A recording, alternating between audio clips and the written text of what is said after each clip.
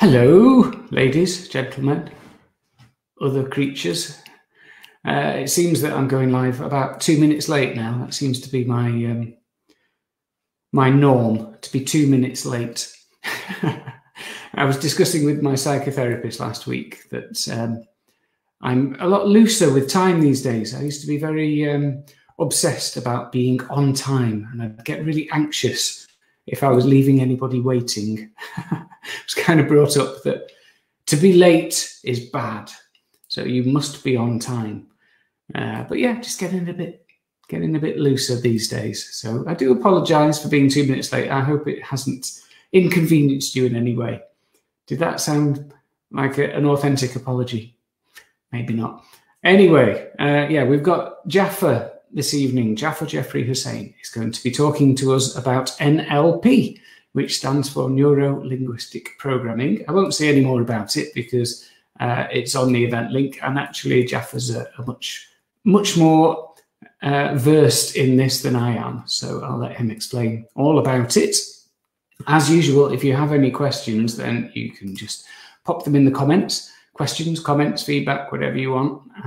If you go to that little link there, streamyard.com/Facebook, you can give it permission to show your name, so we know who you are when you're commenting. If you don't want to do that, that's fine, but it will just come up as Facebook user has left this question. So yeah, feel free to get involved and ask any questions as we go through. If you're enjoying the Hive, you might want to buy me a coffee or even become a member. You can subscribe for £7 per month. Just go to buymeacoffee.com/thrivehive, and your support is very much appreciated to keep this thing going. Seems like lots of people are finding benefit here in these talks and the walk and talks and the support and the book group and meditation and yoga, and it's all free, which is brilliant. But if you'd like to support us financially, that would be very much appreciated. And thank you to those who have done so already. And finally, before we bring Jaffer in, share the group, please. Let's get this support and get the message of talking about mental health and how we can do all sorts of things around holistic well-being and personal development. Let's spread the message wider. So if you know people who you feel would benefit from the group, just invite them in directly. Clicking invite and select some friends from your Facebook page, bring them in, and you could also just share a link to the group on your Facebook page or with your LinkedIn page or whoever you want. The more the merrier. So that's enough of promoting things. I hope you're well, and let's welcome in Jaffer. Jaffer, thank you for being here. Good evening, Paul. How are you? I'm a little tired, but otherwise very well indeed. Thank you. How are you doing? I'm good. I'm good. Thank you very much for inviting me onto the show, the podcast, the entertainment for the evening for everyone. I suppose it's what it is. And yeah, thank you so much. It's a delight to be here. Excellent. Yeah. Well, thank you for your time. It's always great to bring some guests in and have some variety, offering lots of different things that people can learn from. So I know there's quite a few people who are looking forward to this session. So, and I'm one of them. I want to learn more about NLP as well. So thank you for being here. So a couple of questions that I ask all of my guests. But before I do that, actually, let's allow you to introduce yourself in any way you see fit. Fab. So yeah, so as you said, I'm Jaffer Hussain. Go by the name Jaff, so it's a little bit shortened version of the name. The Jeffrey bit I'll come on to in a while because it was a recent addition to the name, and it kind of links into one of my other hobbies as well as NLP.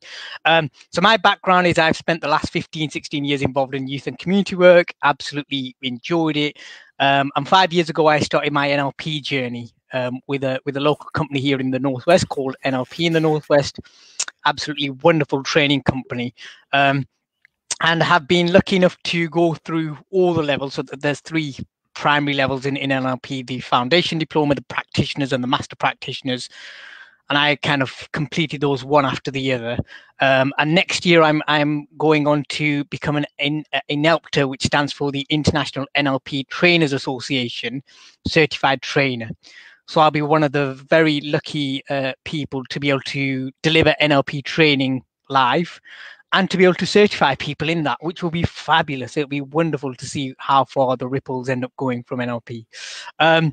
Apart from NLP and my youth and community work, I'm also an avid wrestling fan. So I don't know how much you know about wrestling, Paul, but an avid wrestling fan. And that's where the name Jeffrey comes from. So earlier this year, I was lucky enough to fulfill one of my dreams of entering the wrestling world as a manager, not as a body slammer or as a wrestler, but as a manager and commentator. And that's where the name Jeffrey comes from. So I play, my alter ego is this very pompous, very arrogant, very brash Lord Jeffrey that I call myself. The complete antithesis, hopefully people will realize from what I'm like in real life. But it's absolutely fab. And so I decided to, you know what, I'm gonna add that in my Facebook name, and we'll see kind of whether promoters ring me up and they go, Jeff, would you like to come and perform on our show or whatnot? So it's a nice dichotomy of stuff in my life, a nice little cocktail of loads of weird and wonderful interests that have kept me really, really engaged for a number of years and still keep me engaged. Great. That's wonderful to hear, and interesting that you are the second guest in a row who has an alter ego. So I'm feeling a little bit left out that I haven't got one now. So maybe I need to develop. There's still time, Paul. There's still time, Paul. There's still time. This is true. Marvelous. Wrestling. Wow. Okay. So yes, thank you for introducing yourself.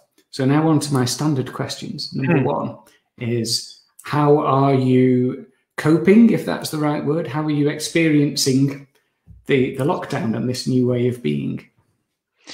It's been really, really interesting for me, Paul. And I want to start with that word first of all. One of the things that NLP teaches you is the language that we use and how powerful that can be in the way that we experience the world around us. And I've spoken to a few of my NLP friends saying that I'm as with many people, I'm in a number of WhatsApp group chats. And there's one that's incredibly optimistic. You know, this is great, and the world is wonderful, and we're going to see fantastic change, and etc. etc. And I believe that we will. So I think as a result of this, I believe that we will see some change. Perhaps not the change to the extent of this WhatsApp group is kind of suggesting. At the same time, I think there'll be change. And on the other hand, I've got this very challenging WhatsApp group, which in it, every day is reported the death toll. The daily death toll is what I call it. And so there's these two extremes that I seem to find myself kind of flitting between on WhatsApp. And the word that I started to kind of use to describe the whole situation was interesting. Because I think interesting is such a lovely word. It's got it's a word dense with kind of very positive connotations.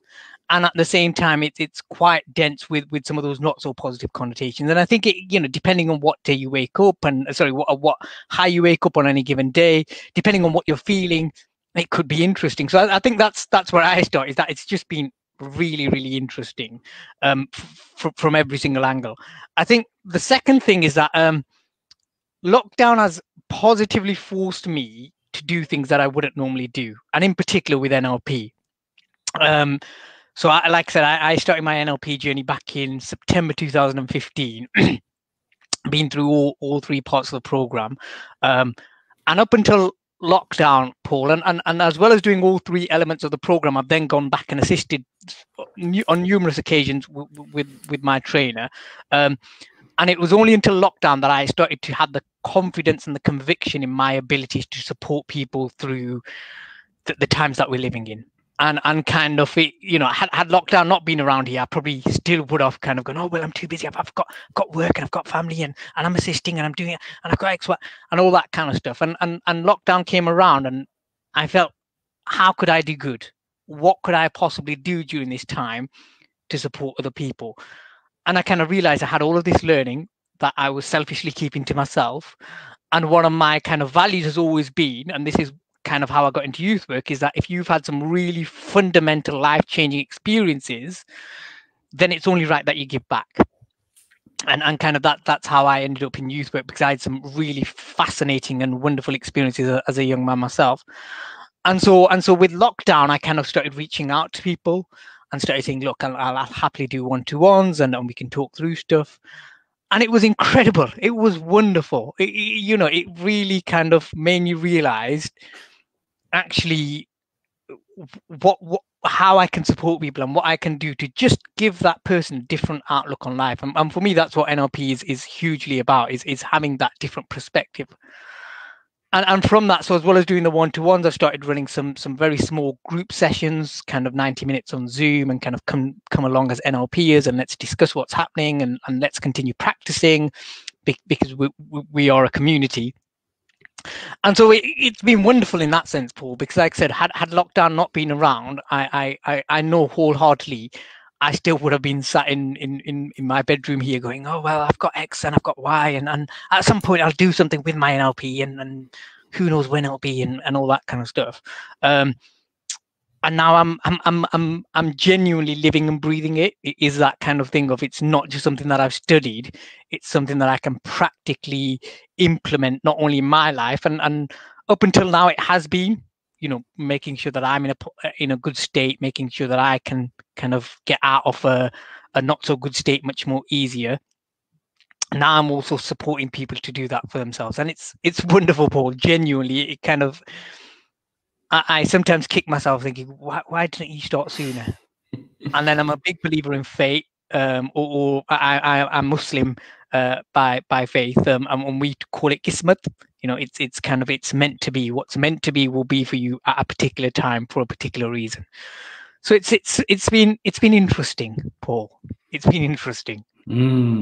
I like your answer, Jaffer. Yeah, and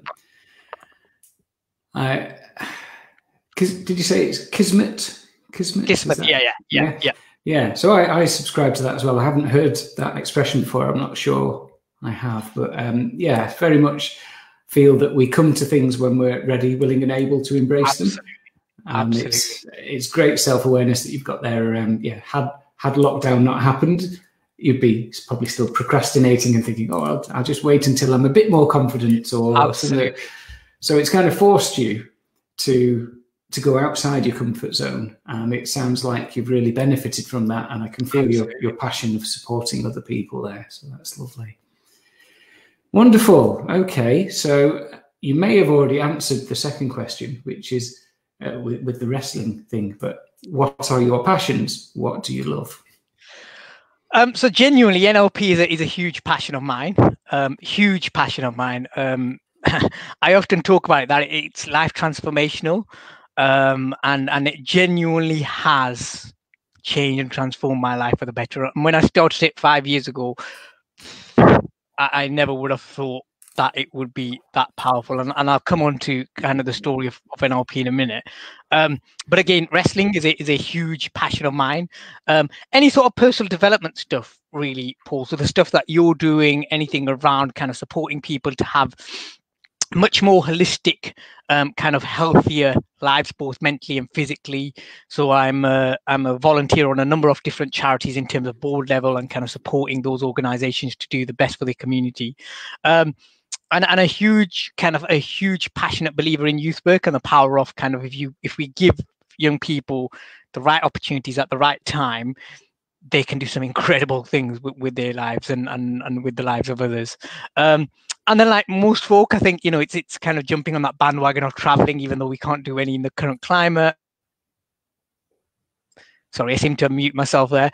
Seeing new places, and just kind of exploring the world and the wonders that are within our world, the kind of the cultural differences and yet the cultural similarities that this beautiful earth gives to us, and that we kind of often just take for granted, going, oh, well, we know people are different, that's fine. For me, it's about getting in there and kind of really being able to understand what those differences are, and kind of actually realizing that a lot of those differences, when you kind of, what we call in NLP world, when you chunk up, when you start to kind of get more and more vague and more abstract, actually those differences are probably similarities. And for me, it's just wonderful seeing that kind of stuff in reality. Yeah, I think we all have a unique experience and a unique personality, but there's a common thread that binds us all together across cultures, races, countries, you know, socioeconomic things. But we all have some things in common that we struggle with, and some things in common that we love. And the natural world is one of those things that binds us together, I think. Absolutely. Lovely. Okay, so before we get on to what NLP is and how it can be helpful for people, do you want to talk a little bit about your personal journey to becoming an NLP practitioner? Absolutely. And what brought you there? And if you want to share anything around any mental health issues and your mental health journey as well, then feel free to do so. Absolutely. Thank you, Paul. So I came across NLP back in the autumn of 2015, and I was sent, at the time I was running my own charity, and as you do, you kind of get a number of emails with a number of kind of pieces of information, and one of them just kind of stuck out to me, and it came from a colleague of mine who kind of sent it out to a wide network about, you know, do you want to know what makes people tick? And do you want a greater understanding of yourself and your relationship with other people? And do you want to kind of really understand why we kind of see the world in different ways, etc., and all that kind of stuff? And I thought, oh, this just sounds ever so interesting. And from a very young age, Paul, I've had a fascination with psychology. So I went off and studied psychology at college, and I've also had a massive fascination with drama and theatre. So that's one of my other passions. And how, you know, as people, we can very easily step into other roles depending on what we need to do, and drama really taught me that, and often as a dramatist, it was about kind of getting underneath the layers of the character and really understanding where that character came from. So and I hadn't done any personal development for a number of years at that point, Paul, and so I thought, well, why not? Let's give it a go. And so I went on the foundation diploma, 4 days, 2 weekends, foundation diploma paid for by the organization. And I'm one of them, Paul, that I like the practicalities. So I don't know if my trainer's watching this, and bless him, hopefully he'll get another chuckle because I've told him about this. But I remember sitting in the foundation diploma for the first day and thinking, my gosh, I don't know what makes people tick. I don't have any understanding of myself. I don't know X, Y, Z, etc., etc., etc. And I was really, really frustrated, Paul, really frustrated, thinking, I just feel like I've been sold something that's not there. And my trainer is absolutely fantastic, phenomenal man, with many years of kind of teaching and facilitating this kind of content. And what he was doing was laying the foundations.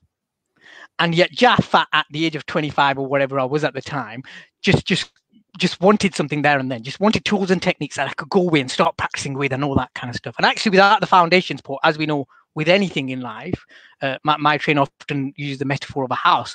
Unless you haven't got those foundations properly, then that house simply does not stay. And so I got to the end of day one, and I turned to my friend and I said, I'm not coming back. I'm not coming back. I'm not going back. I said, look, Jeff, just give it one more day and we'll see what happens. And the second day got a little bit more meatier. We started looking at a few more tools and techniques and all that kind of stuff. And even so, I was a bit like, I don't get it. I really don't understand the whole premise behind this thing. It's making no sense to me whatsoever. And so at the end of that day, I went, we're not coming back. I'm not coming back. And thankfully, I had my friend there, and he said, look, we've paid quite a bit of money. You know, it's not expensive. At the same time, it's not cheap. We've paid and we've invested in this. It's 2 more days. Let's give it a go and let's see what happens. So day 3 came around, got a little bit more interesting. Day 4 was when it kind of really got to me. And I loved your introduction about time, Paul, because day 4 was when it actually got to me. And on the morning of day 4, myself and my friend had fallen out massively because of the reason of time. And Chris, our trainer, talked about timelines in such a way that, my gosh, it mended our relationship like that. So just to give you a bit of a context behind that, I always used to end up, so let's say I'd arranged to meet my friend at 3 o'clock. In my head, in Jaff's world, 3 o'clock is 2:45. So I would get to my friend's house, and kind of I've always had this kind of pattern really of being somewhere slightly earlier than I need to be. And I think that, again, your introduction was really interesting about sometimes that being part and parcel of your growing up and kind of you being nurtured into that. So I'd get to my friend's house, I'd message him at 2:45 and I'd say, I'm here. And I'd wait patiently, and 10 to 3, 5 to 3, 3 o'clock. By this point, my blood is boiling, Paul, because I'm thinking, you are one rude get, right? And I can't believe you would make me wait. And so 5 past would come along, 10 past, and eventually at around 10 past 3, he'd stroll out of his house and he'd say, I'm here. And by this point, I'm seething, Paul. Going, how dare you? How I've been sat here for 2, and he's like, well, we arranged to meet at 3 o'clock.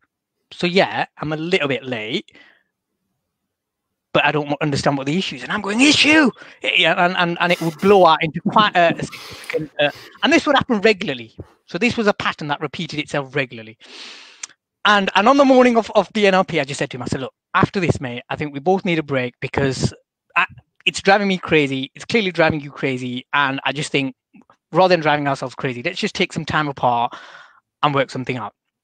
And like I said, on the afternoon of day 4, Chris talked about timelines and how there are 2 types of timelines. There's a through time timeline and an in time timeline. And through timers, people like myself, one of our traits is often we're quite early. We're quite early to things. And actually, when we say 3 o'clock, well, actually 3 o'clock for us is slightly a little bit early because we just have that sort of pattern in us. And I'm being very quick here, Paul, about timelines because I understand that there's other things to talk about. And end timers very much live in the moment. And so for them, it's very much kind of the here and now.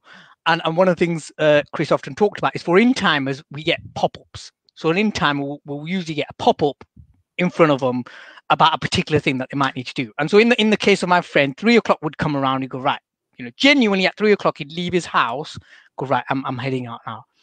And what would happen is a pop-up would appear in front of his face going, oh, well, you've got a cat and you haven't left any cat food out. And, oh, you've forgotten your wallet, so you need to go get your wallet because you won't be able to do any activities if you're out and about or pay for anything. And so all of this was for me, what NLP has taught me is that all, and one of the presuppositions, and I've got them here around my desk, is all behavior has a positive intention. And one of the things we talk about in NLP is, whilst that's not true, so it's one of the presuppositions of NLP, whilst it's not true, to live your life through the lens of all behavior as a positive intention makes your life so much more easier. So much more easier. And so for me, it was right, actually, there was some positive intention behind that behavior. And actually, that was his preference. So in NLP world, we talk about these as being preferences. He had a very strong in-time preference. And once you become aware, and this is what I love about NLP, once you become aware of your preferences, then you can do something, if you so wish, to change that. And actually, your preference might suit you really, really well. So one of the things Chris talks about in the training is actually, in life, when you're at work and when you're studying, etc., you need to be through time, because what through time gives you is an understanding of the past, the present, and the future. It's almost as though you can see it linear.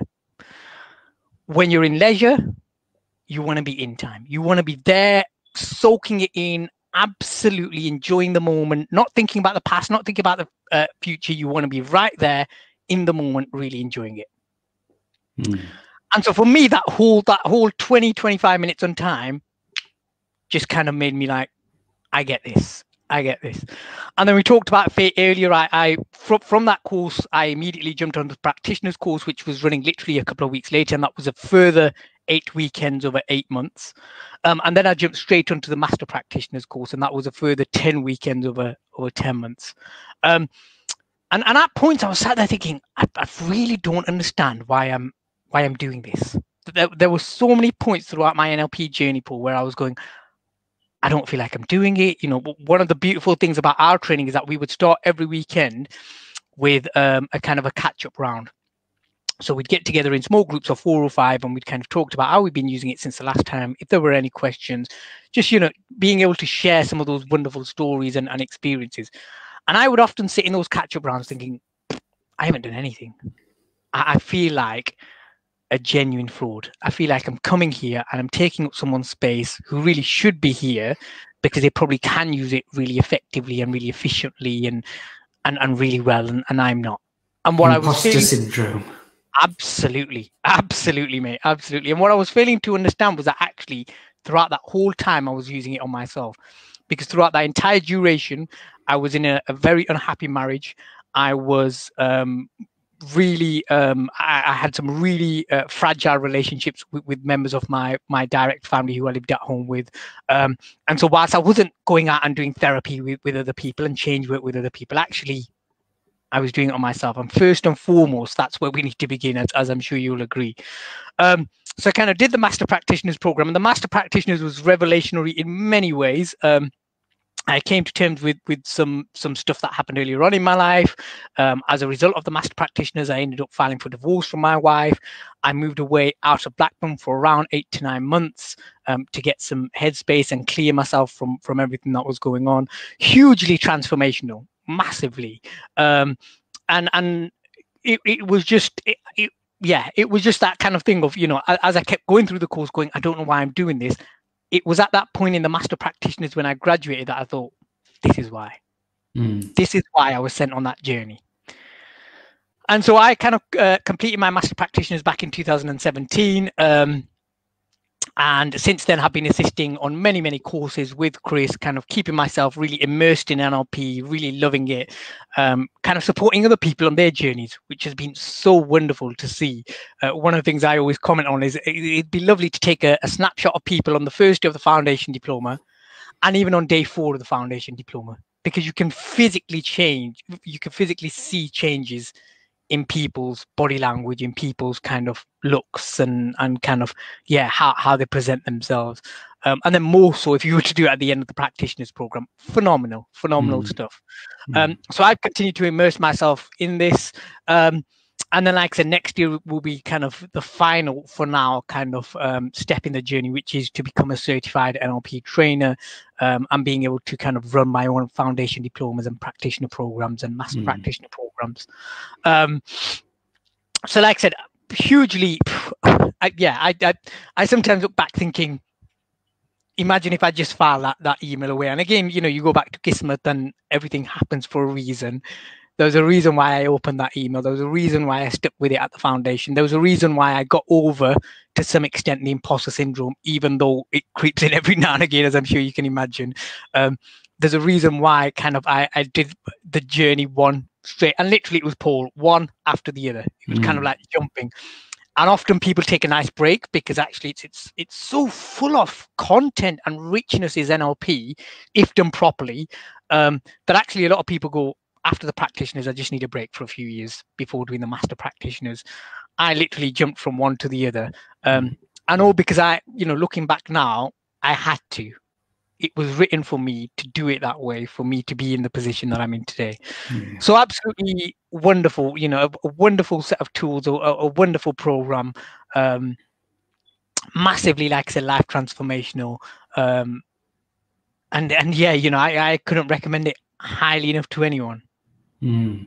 Wonderful. Thank you for that. So it sounds like it's an immersive experience, and you have immersed yourself in it. And I suppose like any therapeutic intervention, any talking therapy, you've got to be immersed in it. You've got to be passionate about it because it requires you to embrace the principles of it. It requires you to change in order to actually deliver it with that passion and that authenticity to be able to pass the message on to others. So, personal question, feel free to bat this back if you don't answer it, but you were talking there about your unhappy marriage and that's ended when you were going through this training process. Do you think that because of your NLP training, what you learned about yourself and about relationships, that made you see your own marriage in a different light, or the fact that you could exit it if you wanted to, or was that a totally separate thing? No, absolutely. I think for me it was that the NLP gave me the confidence and the conviction, but also some of the reasoning behind some of the kind of actions that took place. So I talked about my all-time NLP favorite presupposition is all behavior has a positive intention. And like I said, I went through quite an ordeal when I was younger, and the way that was dealt with wasn't how we would deal with such a thing in 2020, but actually the incident took place in the late 90s. And so for me it was about putting that prism, putting that lens on all behavior has a positive intention. From my ex-wife's perspective, from my family's perspective, from my perspective, the way that I was acting at that time, externally was Jaff's this jolly, wonderful kind of human being who's full of love and whatnot.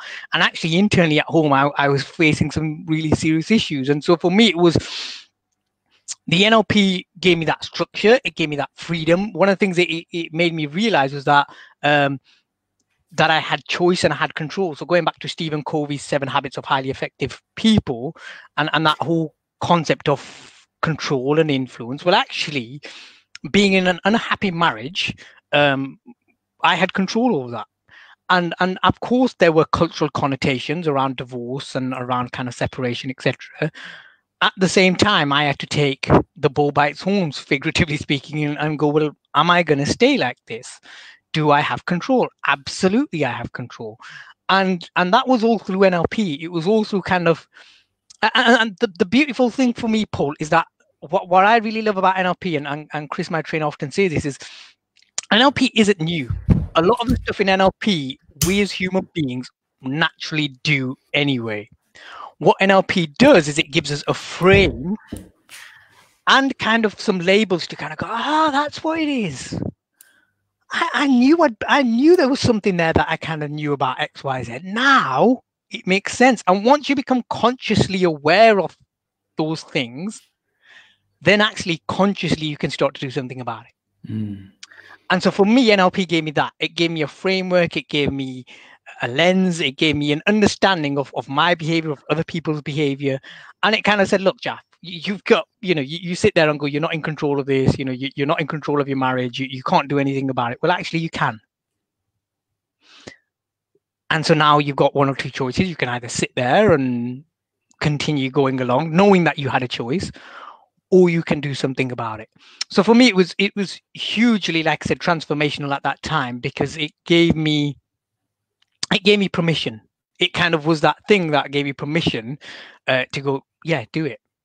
And often as humans, we have kind of, again, based on the P of NLP programming, we have tendencies to either seek permission from other people or other things to do actions, or we kind of just go, I've given myself permission. And I know I'm the former. I often need permission from others, which is helpful in some ways and isn't. In this sense, it was really helpful. NLP gave me that permission to go, do what you want. It's your life, and you need to make the best out of it. And from that perspective, it was phenomenal. Yeah. So really empowering, showing you the things that you have got control over, which sometimes we might forget, we might take for granted that this is my situation, I am in it, I can't do anything about it. Actually, many things we can't, like a pandemic, but our relationships, we can do something about. Great. Okay. So the other thing I wanted to pick up on there was that all behavior has a positive intent. And I like that. And it's made me think of non-violent communication. Are you familiar with that? Not non-violent communication, no. Okay. So that's something that Marshall Rosenberg developed in the 60s. I'm a big fan of it. And I'm working with some clients on that at the moment. And there's a similar tenet behind that, a similar assumption that beneath all behavior is a feeling. And beneath that feeling, there is a need. So we all have these basic needs for safety and love and warmth and to be seen and to be heard and all that type of stuff. So if we can stop focusing on the behavior and focus on the need underneath that behavior, that I think is pretty similar to what you're saying about NLP, that all behavior has a positive intent, or there's a need there underneath it. Wonderful. Okay, so on to NLP then. What it is, how it works. The floor is yours, Jaffer. What it is, Paul, is an ever so. So I think the name is an awful name for a wonderful set of tools. So if you look at the name, it's very technical, and I think a lot of people get neuro-linguistic programming. What is that? And I echo Chris's comments here, where I often say it is an awful name for a wonderful set of tools. At the same time, it was developed in 1970s America. in California in particular, where if anyone knows the history of that time, you know, people were smoking various different substances, and therefore I'm guessing that's where the name came from. So like I said, I want to start off by saying that, because I think a lot of people are just straight away put off the name. Oh my gosh, neuro-linguistic, this is clearly too much for me. And it's not. It really isn't. For me, it kind of the best way that I've heard someone talk about it is a friend of mine, another NLP, who kind of said the N stands for neural. So we experience the world through our 5 senses. And it was interesting, a comment that you made earlier, Paul, about how we're experiencing the world. You know, myself and my brother, who live at the same house, within the same 4 walls, so to speak, both of us will experience the world, even though we're in the same house, in different ways. And that's based on our experiences, our upbringing, absolutely everything. And so the N really is about experiencing the world through your 5 senses, and remembering to kind of associate back into what are you actually seeing, what are you feeling, what are you hearing, what are you tasting, what are you smelling. And in particular, we focus on the first 3, the see, hear, feel. The L, the linguistic, is then what kind of language do you put to those experiences? And I talked about this right at the start, about the kind of the daily death toll in one WhatsApp group, and the absolute optimism in another WhatsApp group. And for people who know me, they'll know that I'm generally quite an optimist. And so it's all about the language that we use to describe those senses. And the classic example I can give is kind of people calling a drive to London, and I used to do this, or drive down the M6 a nightmare. Nightmare is such a powerfully dense word with so many connotations that actually we just need to be very careful about the language that you use. And NLP gently allows you to do that. It allows you to just consider what language are you using, and is it helpful? And if it's helpful, great, continue, you know, because there is some language that we use that is really helpful for us. And if it's not, then what can we replace it with that will be more helpful to the way that you're actually experiencing the world here and now? And the P of it is programming. And in essence, if we were to see ourselves like a computer, we all have a set of programs. Some are inbuilt in us through birth and kind of through childhood experiences. Some of them we pick up. And as time goes along, often some of our programs get quite dated. And so it's about how do we give those programs an update, a reboot, or even reinstall brand new programs, so that we're as kind of fast running as some of the computers that we often work on at work or at home or wherever it might be.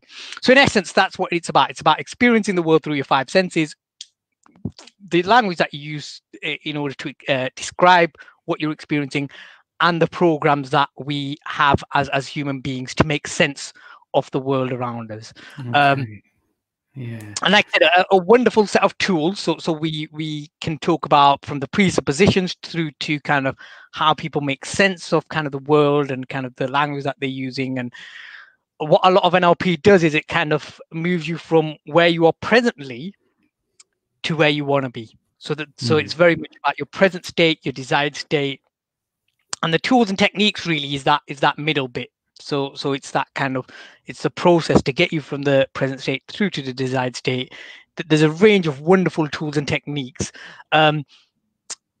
most of which, or some of which, Paul, are content free. So one of the things that I absolutely love about NLP is I can often see people, and they don't necessarily need to tell me a whole great deal about what's going on for them, because NLP allows you with some of the tools and techniques and some of the processes to do it content free. Which is a wonderfully different way of doing change work than some of the more traditional kind of forms of change. Yeah, sounds quite freeing.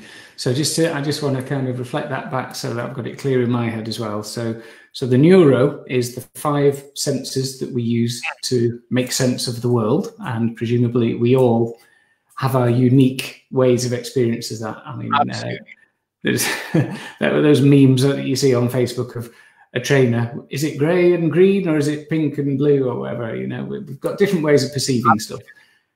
And the linguistic, the language that we use. So lockdown is a good example of that. It sounds really oppressive, doesn't it? But actually, for myself and yourself, we've had a lot of positive experiences in this period of time. And then the programming is what we adopt, or which gets kind of drilled into us from our parents and society around us, I'm guessing, as we grow up. Absolutely. And some of them we take on board, kind of we develop our own programs as well. So Timelines, for example, is a wonderful kind of program. It's a way that, because we often need a way to make sense of what's happening in us, around us. So often we have a set of programs which just help us make sense. And the wonderful thing about NLP is there's no judgment. There is no right or wrong. So, you know, when I was getting really angry at my friend saying, "You're not turning up on time," once I understood why he wasn't turning up on time, or turning up on time according to Jaff, because for him, he was turning up on time. Once I started to understand why he wasn't turning up on time according to Jaff, and once he started to understand why Jaff was turning up incredibly early to his house, it kind of made everything a lot more easier. And like you said, it was very freeing, because it removed all of that judgment. It removed all of that you're wrong and all that kind of stuff. It was kind of really freeing in that sense. Lovely. Yeah, and that's another tie-in with nonviolent communication, because that whole process is a 4-step.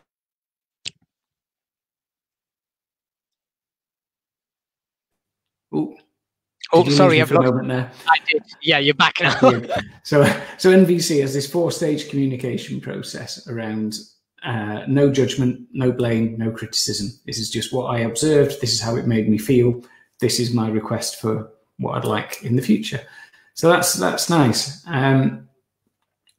2 questions have come in, both from Dave. Hello, Dave. So the neuro aspect, we've got those 5 senses, and Dave is asking, with the feel, is that a literal aspect, as in to do with physical sensations, or are we talking about emotional feelings, or are we talking about both? So for me, the what we call the kinesthese. So within NLP, we have a quite a strong preference to one or the other. So I know I'm quite a visually preferenced person. The kinesthese, the feel is for me both. So it's about actually what do you physically feel, and what are some of those emotions that go with it. So kinesthese generally feel things much more greater than, for example, a visual person would. Okay. And it's interesting because it comes out in our language as well. So one of the things that I'd kind of encourage some of the listeners to is to think about kind of the language that you use, but also some of the language that you hear other people using, just in day-to-day language. So I know I use a very typical seeing words language. So in my emails, I look forward to seeing you. I hope we can see each other soon. And it's, I hope that's clear to you. And all, you know, and so people who have got a very strong auditory preference will use hear type words. And likewise, people with a strong kinesthetic preference will use quite strong feeling type words, and they can feel that as well. I'm all tingly about our conversation, Jaffer. That makes me think that you're a bit of a kinesthete there, Paul. I don't know if you are or not, or personal preference. Yeah, it's all to do with different learning styles. I remember when I was a teacher, we had to try and adapt lessons because children learn in different ways. Not everyone can sit and look at something. Not everyone can listen for 20 minutes without losing concentration. And I think, sorry, Paul, I was going to say, I think for me, this takes it one step further. So the whole personal preferences is not just for me about teaching, but it's generally how we make sense of the world as well. So it's a classic example of there was a bit of disharmony in the organization that I worked for between 2 colleagues. And one of the colleagues kept going, I keep going to such a person. I keep going to her. And every time I speak to her, every single time I speak to her, she doesn't give me eye contact. And I don't get it. I just think it's very, very rude. I just think it's very, very rude. And I went, oh, that's really, really interesting. And likewise, this colleague came to me and she said, every single time I tell him to do something, every single time I attempt to do something, it never gets done. It never gets done. And so we did a bit of this kind of preferences stuff. And the first colleague had a very strong visual preference. So if you wrote something down, if you emailed him, it would always get done.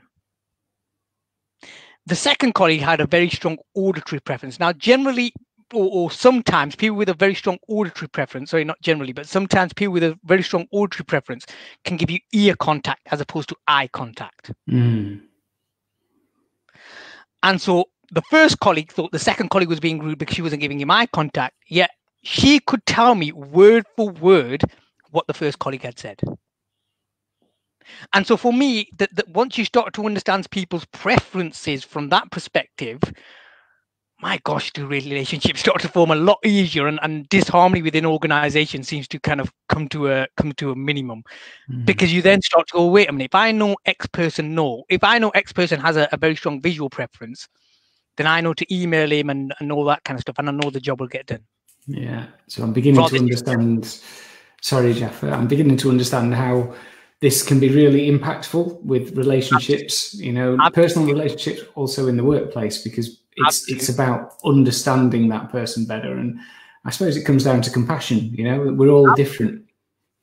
Yeah. And one of the wonderful NLP presuppositions just on that, Paul, is we're as different on the inside as we're different on the outside. We're as different on the inside as we're different on the outside. And Chris, as part of his training, we sat around in a semicircle and he says, so turn around and look to the person next to you and the person opposite you, and just have a glance around the room.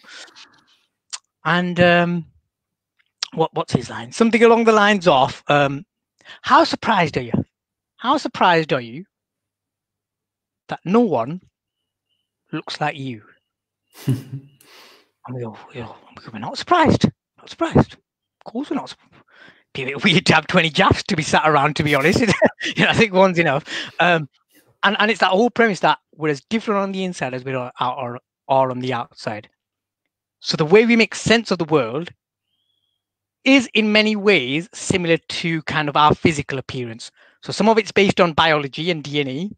Some of it is on your nurturing as we grew up. So, in my brother, there are some people a bit bigger, both tall, height-wise and weight-wise than other people. And that's all based on kind of your upbringing, the time that you were brought up.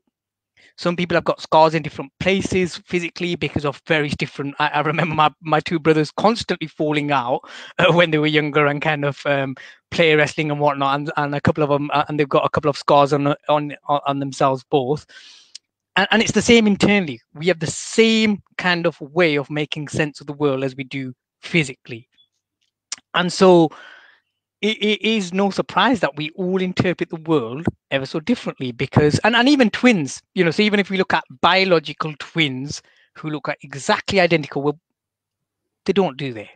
There will be some difference between the two. So it's ever so interesting, that whole kind of concept of you're as different on the inside as you're different on the outside kind of is fascinating, because when you start to say that, people start to get it. And that's what I love about the style of NLP that I've learned. It is for everyday folk. I've been taught NLP in a way that everyday folk could understand it. And I know that there are some NLP trainers out there, both in this country and abroad, who teach it in such a technical way that you simply can't make heads or tails of it. And unfortunately, it's used in such a scrupulous way that people simply don't want to engage in it. And what I love about the way that I've been trained, and people like myself have been trained, is that we've been trained from a position of ethics, and we've been trained from a position of doing good in the world and spreading some of that love and that kind of understanding. And Chris often talks about NLP being psychoeducation. It's about kind of ensuring that people understand how they work as human beings and how they interact with other people. Sorry, there was another question, I think. There was, yes. So Dave, there's more. So going back to content-free, some of the stuff that you deliver on NLP is content-free. What does that mean? So in essence, what that means is that you don't need to kind of, you don't need to give chapter and verse. So in a one-to-one session, it's always helpful for me to get an understanding of exactly what's going on, just so that I can think about some of the processes. And then when we get to that point of going through some of those processes, what you don't need to do is tell me anything about that. So you kind of go through that process in a way that's content-free. So you don't need to verbalize what's happening, because a lot of this is internal representations. A lot of what people are working on or kind of issues that have some very or can have some very strong internal representations. So in that sense, whereas unlike counseling, we keep kind of recovering all ground, what NLP does is it goes, right, there's a process here. So if I give you an example, there's a process called perceptual positions, which in layman's term is standing in someone else's shoes. Mm-hmm. By kind of moving around different spaces and kind of exploring an issue through kind of being stood in someone else's shoes. I don't need to know anything about that situation. My job as the guide, so in NLP we have two terms, the guide and the explorer. My job as the guide is to simply direct the explorer to think about that said situation internally and do whatever they need to do internally. So it's very different to some of the other kind of therapies that are around, like counseling and CBT, etc., because it is based on some of it is based on it being content free, which means people don't need to get into he said, she said, well, wait a minute, but then it's one of the things that I remember before we did perceptual positions, I kind of did a kind of let's stand in someone's shoes activity. And this was before I did NLP. And I remember doing it content full, what we in NLP call content full. And I kind of got into the secondary position, so the position of my colleague. And I kind of went, well, yeah, how dare he? And I started to justify in many ways the actions that either I'd taken or the actions or kind of put more blame on the other person because I was talking it through as I was stepping into those positions. So it's a position of judgment, which you say you don't do. There is no judgment in the NLP word. What you're doing is you're simply exploring that situation through that lens, but without going, but then she'll say this and he'll say, and then I'm going to, and then you watch, and then this is going to, and then it's all going to kick off. Without any of that happening, you do it content free. And it's there's an NLP saying here, the unconscious mind is benevolent. And we use unconscious very differently to the way Freud used it. So for us, the unconscious is our best friend. And in actual fact, everyone's got one. And in actual fact, the best thing to do is to really love it and really nurture it and to really, really support it because it is there to look after us. And so a lot of these content-free processes are about the unconscious bringing up resources and bringing up ideas and bringing up resolutions for that person rather than the person consciously bringing them up. Because the issue with us being conscious is that we often then have to justify or kind of explain away some of our rationale or reasoning or whatever it might be. Okay, that's interesting. Yes, thank you. One more question, if you're okay. Absolutely. Yeah. Okay, so is it difficult to develop an in-the-moment awareness of the type of language that people are using?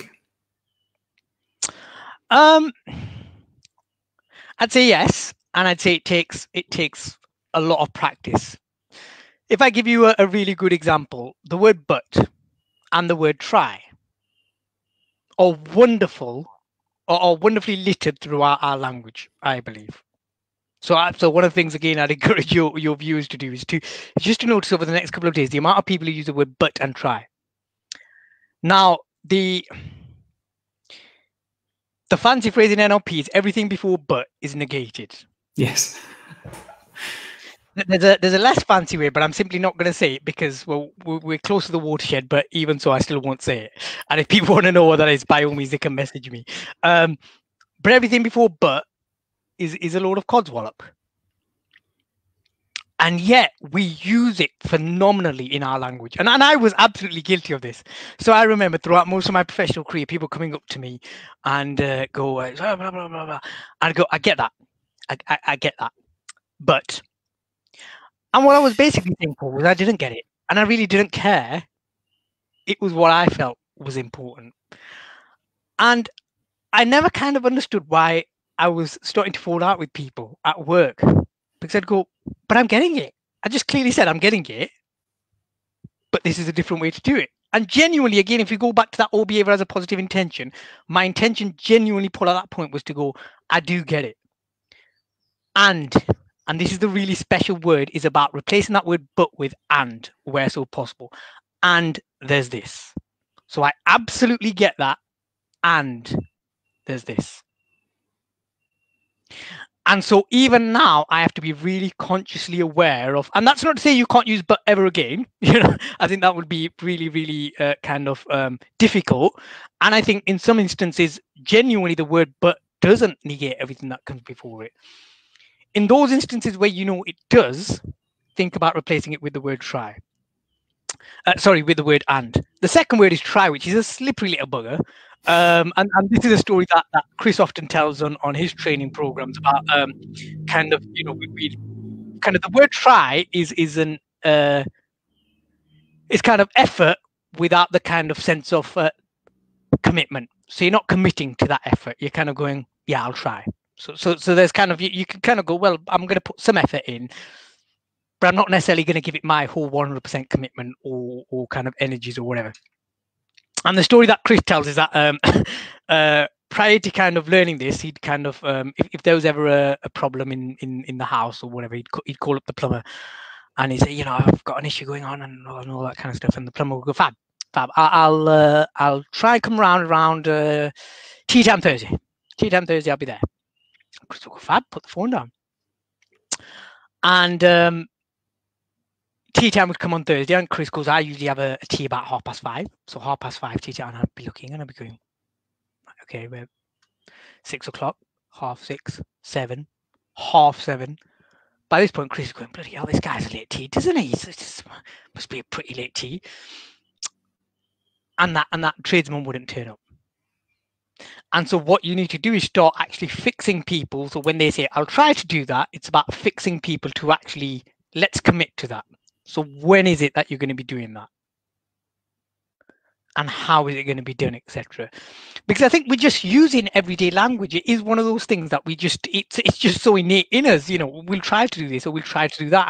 And then Chris kind of ends the story by going, I don't know if you watch Star Wars or not, Paul, or if any of your listeners of yours do, but there's that bit when kind of Luke Skywalker crashes his ship in the swamp, and he kind of goes off to do his thing, and he comes back and he's kind of, he's flapping his hand, and the ship's moving about a little bit. He's flapping his hand and Yoda, or bless him. Please, can I do the voice? Please let me do the voice. It's one of the very few impressions I can do. So yeah, Luke says, I can't. I'm trying, but I can't. I'm trying, Master. I'll try. And Yoda says, there is no try, only do. And that's it. Honest to God, there is that one. It is do or do not. There is no try. And it is that thing of either do it or don't do it. And if you don't do it, that's fine. Again, that the beautiful thing about NLP is there is no judgment there if you're not going to do it. Just absolutely. I do this with my kiddies.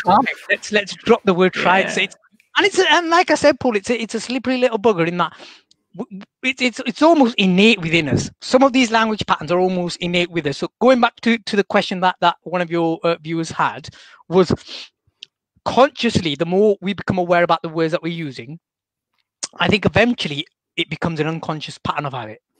So it will take practice at first. Absolutely. I'm still in that phase of it being practiced, because, you've had as long as you've been on the planet Earth to learn some of these things. So what NLP teaches you to do is to kind of how to flip that and start to learn new, better ways, I believe, of dealing with some of that stuff. And it does happen. And eventually it becomes like anything else, like walking and talking. It becomes an unconscious pattern for us to do.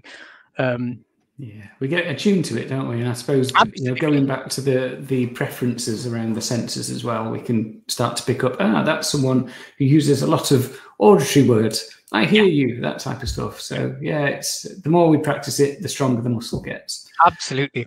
Okay, another question has come in. You mentioned, hello, Alex. You mentioned the example of conflict in the workplace and using NLP to understand the interaction preferences. Are there any NLP courses that you're aware of that focus on learning NLP specifically for application in the workplace? So the training that Chris does, so one of the things that I did say to Chris is that because of how transformational NLP has been for me, I'll absolutely plug it. Of course, with the current situation, a lot of that training has been suspended. So was it Alex who asked that question? Mm-hmm. So Alex, I'm happy if you want to chat to me on Facebook, I'm happy to kind of either run a session or do a number of sessions, because one of the things that I am in the process of building is my own kind of NLP/coaching business. So I don't know if Alex was on the call when I mentioned it earlier, but I am hopefully this time next year will be a certified NLP trainer as well. So there are a number of ways we can do it. You can attend one of Chris's courses. Chris talks about NLP more broadly, and of course covers examples of workplace kind of covers a range of workplace issues. And likewise, because I've been using NLP in the workplace, I'm happy to also do a session or wherever it might take as well.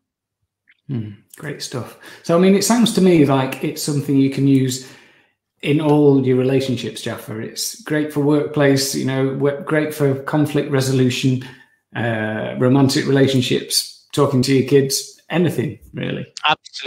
Absolutely. There's just in terms of relationships, so there's a thing called there's a process within NLP called logical levels, and logical levels is a series of kind of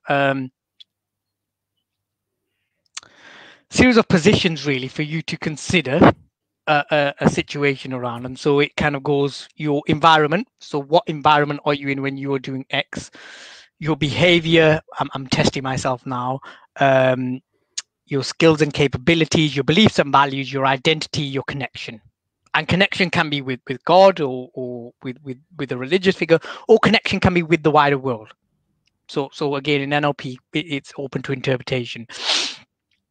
And one of the things we talk about in NLP is that people who stay happily in love and married, or in a relationship, not necessarily just married, but people who stay in a relationship, whether that be a friendship, a kind of a relationship of other sorts, what they do is that they have their logical levels aligned at the top three.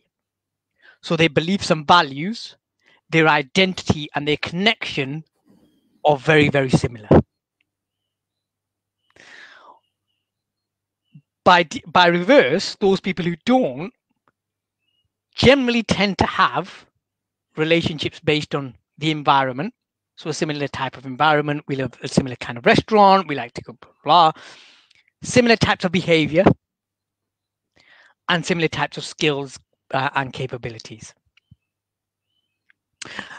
And it's so interesting because it's so true. You know, if you look at, you know, if you were to do, NLP is based on modeling. So kind of finding out what works and teasing what it is about that thing that works, and kind of then coming up with a new model. If you look on the whole at relationships that seem to be doing really, really well, it's because the people in those relationships are aligned at those high logical levels. And if I was to look at me and my ex-wife, well, actually, yeah, we had very similar behaviors. We had very similar environments in terms of where we like to go to eat at, and where kind of the kind of houses we might want to buy, or the kind of cars we might want to buy, or all that kind of stuff. Actually, from a beliefs and values perspective, we could not be further apart, Paul.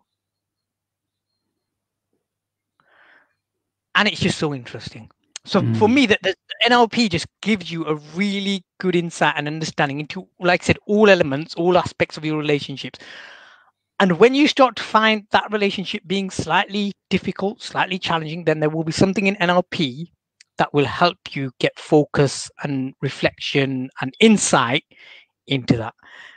Because the thing is that, you know, we can't change anyone else, and really we shouldn't be changing anyone else. What we can do is be changing ourselves. And looking at ourselves and being insightful with ourselves to kind of go, right, what is it about myself in this relationship? And what do I need to do differently? Perhaps to invite a different response. There's a wonderful quote up here from NLP, another presupposition. The person with the greatest flexibility of thought and behavior will have the greatest influence in any interaction. No, they won't. I'm sorry, I'm being obtuse. Of course they will. Yes, I was just illustrating that by being the opposite. And it's I don't know about you, Paul, but I genuinely used to think, well, if I have a fixed mindset, and if I just remain quite stubborn on that, then at some point people are going to give in and cave, and they're going to go, well, okay. What that cost me, that stubbornness, was a tremendous amount of energy, possibly a couple of relationships along the line, And people probably saw me as and I'll put an expletive there, and you can fill in the expletive in whatever way you want. And I just sit there thinking, yeah. And again, when you say these things out loud, Paul, I don't know about you, and I don't know about any of your readers, any of your listeners, but I'm like, that's obvious, though. And I'm like, so yeah.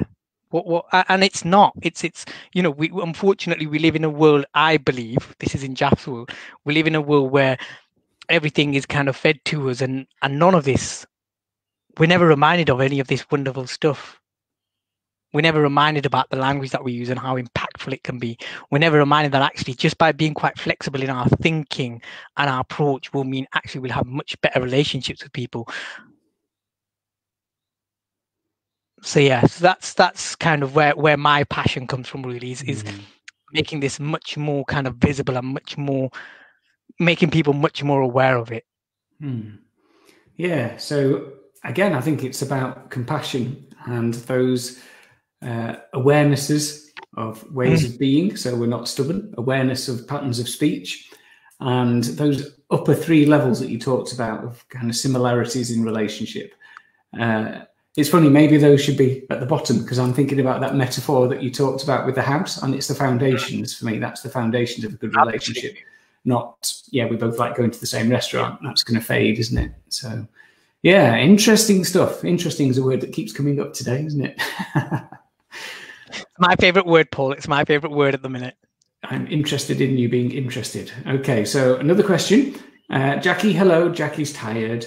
Did I hear we have to make the unconscious our best friend? I'm wondering how that can work when we are unconscious. Good question. So the NLP line is the unconscious mind is benevolent, and that the unconscious does things for you because they're the right things for you at that time. Again, the training the unconscious to for your unconscious to become your best friend, we need to spend time kind of nurturing it and really thanking it. And so as an example, I don't know about you, Paul, but often I'm kind of in a bit of a daze, and I'm going, I know I really need to get X done, but I just can't seem to get it done. Either the words aren't coming out onto the piece of paper, or the plan's not coming to my head. I don't know I need to get it done. And the kind of typical example that I use is a report or anything that I know is quite pressing and quite important, and yet it's not happening. And what I do is before I go to bed is I'll say, unconscious, please would you X, Y, Z? And when I wake up in the morning, just give me what I need. Thank you. The first time I did it, Paul, I didn't give it a time. So what the unconscious did, bless it, is it woke me up at 3 o'clock in the morning, and I had to get a pen and paper from somewhere, and I was frantically searching my room in the pitch black, and I had to start writing. And until I stopped writing, until it stopped giving me ideas, I didn't stop writing. So the unconscious is your best friend, and if you treat it like one, it will do absolutely anything within reason and hopefully with all good intentions that you want it to do. Okay, so I think this it will act as that advisor, it will act as that guide, it will act as that mentor. It will be there for you during those times. Now, again, it is about training that and being kind to your unconscious. And again, NLP can do that. And sorry, I didn't catch the name of the lady. Jackie. So again, Jackie, I'm happy to kind of have a chat with you offline to kind of look at how we do that within NLP world. It is that thing. It is benevolent. It's there for a reason.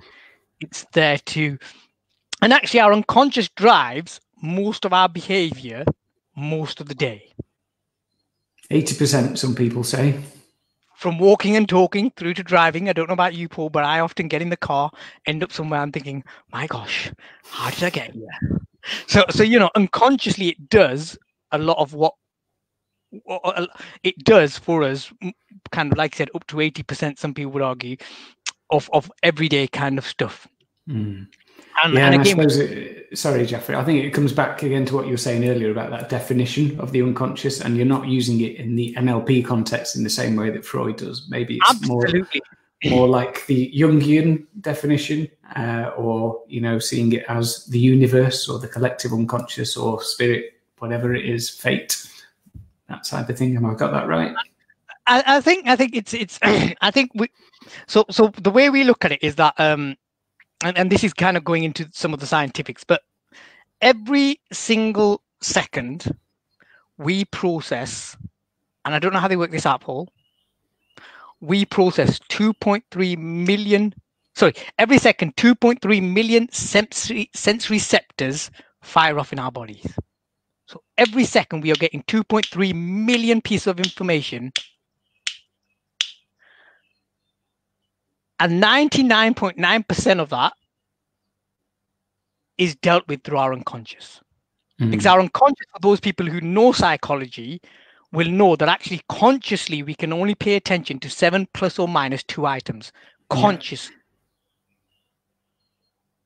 So our unconscious deals with a phenomenal amount of information every single day and stores it for us nicely, safely, somewhere for that time when we might need it. And blessing Freud, I don't know much about Freud, and part of me thinks, thankfully I don't. Freud had a very interesting view on the unconscious, and I often think, wow, yeah, I'm quite glad I haven't studied Freud, because that can really, I can imagine that could potentially just mess you about a little. So my take on it is to kind of start to look at the unconscious as your best friend and treating it like so, and your unconscious in turn will treat you like its best friend, because it's there for a reason. It's there to support you, and it's there to make sure that you're well looked after. Okay. So Jackie's offering, it may be a question of semantics, and she's offering that it may be the subconscious rather than Freud's definition of the unconscious. But maybe we could park that for another day. So absolutely. I am conscious of the time. So are you happy to continue? Do you think we've covered it? Do you want to just do a few more minutes? If there's any questions or comments, or I'm happy to answer anything. It's cool. It's been an enjoyable evening. Yeah. So I think we're out of questions, unless anyone, if there's still anything you'd like to ask Jaffer, then please fire it through now. And in the meantime, Jaffer, is there anything else that you think is important that we haven't covered? Any kind of particular points about NLP which we've not touched on?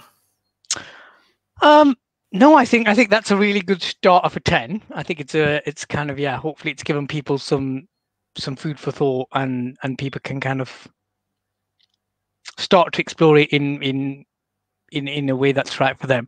One of the things that I do want to just reiterate is, like I said, unfortunately, I think NLP's got a bad rap, because it can be used in a way that is very unhelpful, and that is downright deceitful, if I'm being honest.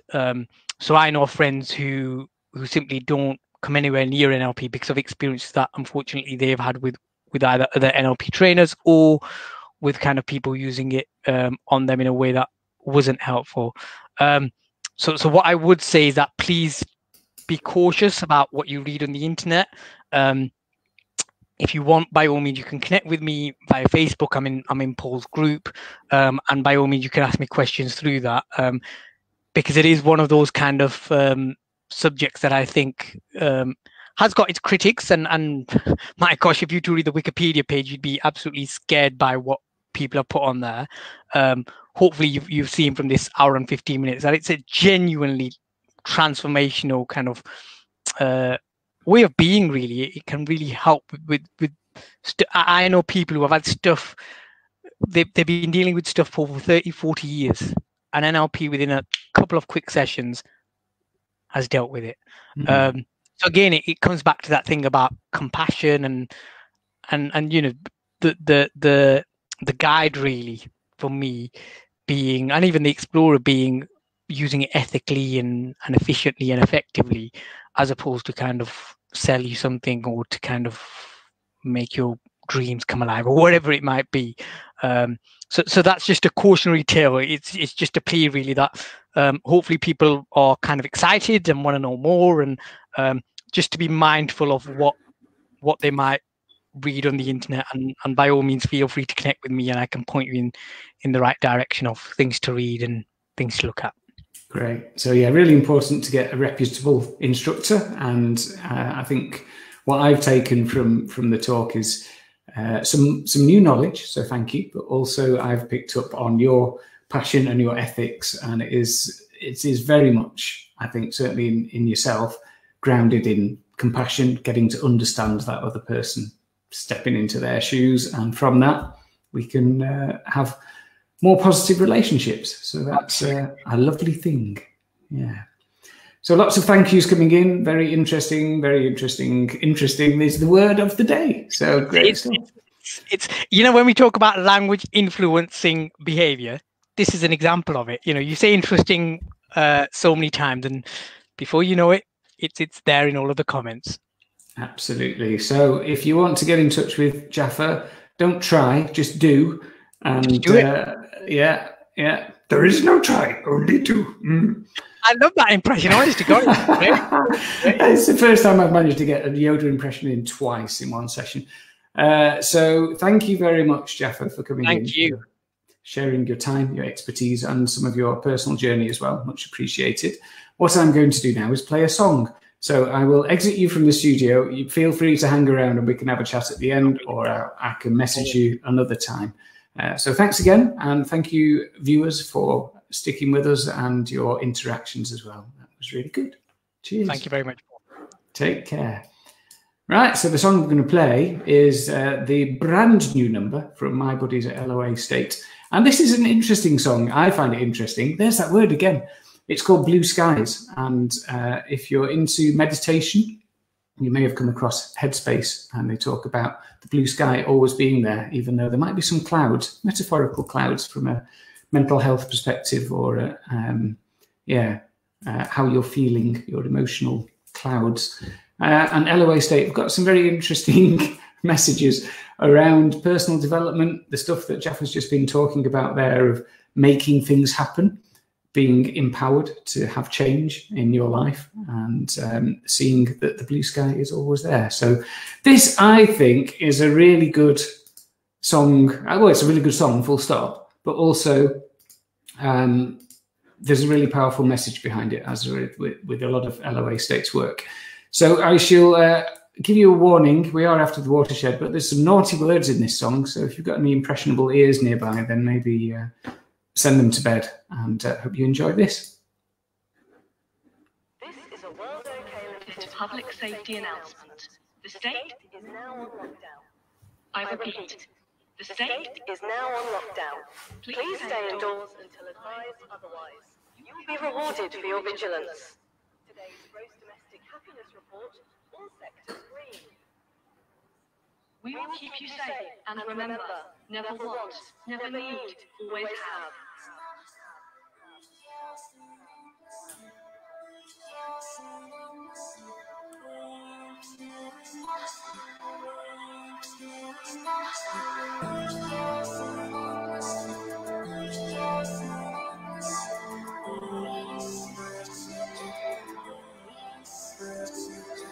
Hear me say I can relate to nothing. That's just me trying to vacate the blame. Everything I do takes effect on something. I just realized and it feels okay. Money one day will count for something. Now that I'm high, I can concentrate on everything I dreamed of at 8 or something. Love, peace, anarchy, LOA. I was always told my dream like state alters my perception, it gets in the way. Whatever we see in a dream like state can become a part of your day to day. Fuck what they say, fuck what they say.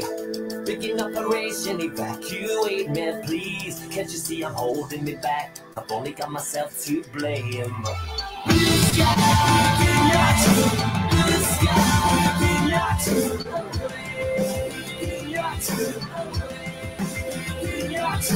blue sky.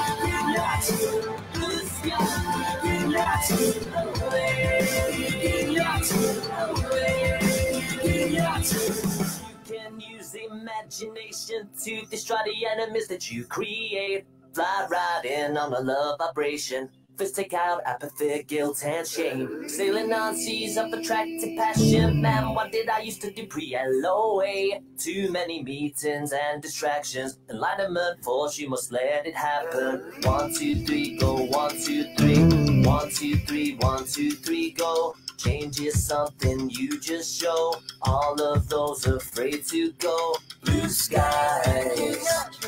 Blue skies. Blue skies, blue skies. You better believe I can be someone. You better believe I can be someday. Sat in a bar with a beautiful girl, fast car living in LA. Love, peace, and etiquette, farmer reaction. Mentality will change given time, I'm sure. You're not welcome around here no more. When you leave, please close the door. I was always told my dreamlike state alters my perception, it gets in the way. Whatever we see in a dreamlike state can become a part of your day to day. Fuck what they say, fuck what they say. Picking up operation, evacuate me, please. Can't you see I'm holding me back? I've only got myself to save.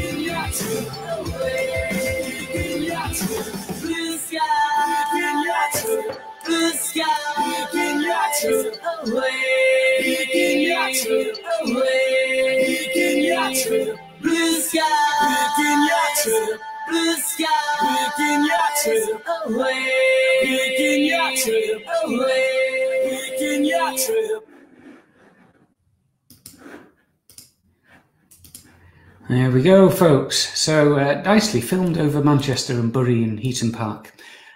So what day is it tomorrow? Tuesday, Man Tuesday tomorrow. If you fancy coming along for a natter, 6 p.m. on Zoom. The link is on the event page in the Hive. So I hope you enjoyed this evening's chat with Jaffer, and take care of yourselves and see you soon. Bye.